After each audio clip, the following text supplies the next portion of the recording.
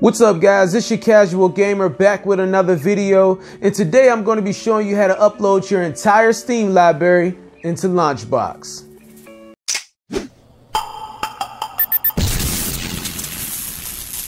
Alright guys, now first before we get started, let's head over to LaunchBox.com and make sure we got LaunchBox downloaded. Now it doesn't matter if you have the free version or the paid version, you should be able to upload your entire Steam library to both versions just fine. The link is in the description below. Before we head over to LaunchBox, there's one thing we need to do in Steam first.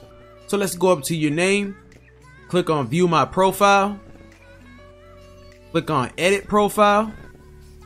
Go to my privacy settings and make sure my profile is public. You cannot have this on friends only or private. It has to be on public. If you have it on one of the other two, LaunchBox will not be able to get your games from Steam. So make sure it's on public. Alright, now that we got LaunchBox downloaded, let's upload our Steam library. First, let's head up to the top right, find Tools, click on Tools, scroll down to Import. Scroll to the left, find Steam Games. Click on Steam Games. Welcome to import games from Steam Wizard. Click Next. What is your Steam custom URL? /ID. Now guys, that's basically your gamer tag on Steam. So whatever your gamer name is on Steam, that's what you want to enter right here. Now for some odd reason, you don't know what your gamer tag is on Steam. They got information right here where you can find out what that is. Okay. Next, what is your Steam API key? Now this is something new that LaunchBox is doing. They didn't used to do this in the past, and I'm pretty sure a lot of you guys don't know what your API key is, but Steam has been revoking the LaunchBox API keys lately, so now we have to actually manually enter our API key. But they have provided us a link right here. You click on this link and it'll take you to your Steam page so you can log in and find out what that API key is. Now once you're logged in, it's going to ask you to register for a new Steam web API key, and it wants you to create a domain name. Now the domain name could be anything from your real name to a nickname or your pet's name, it doesn't matter. Once you do that, click on I agree and then you'll hit register. Now once you hit register, it's going to show you your API key. So I'm not going to do that on video guys because I don't want you seeing what my API key is.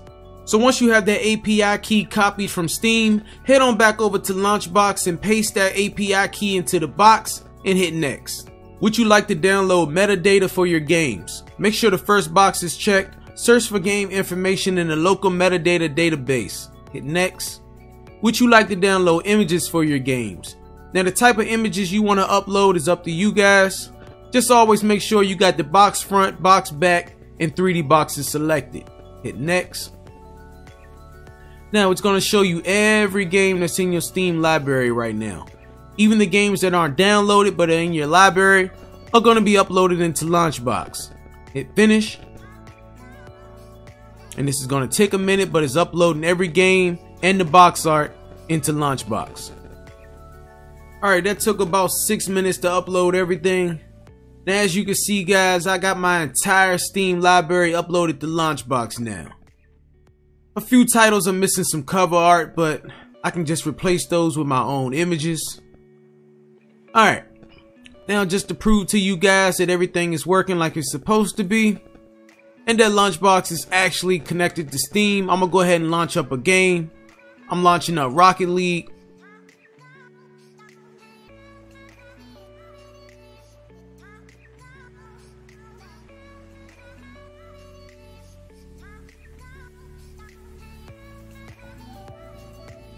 And there you go.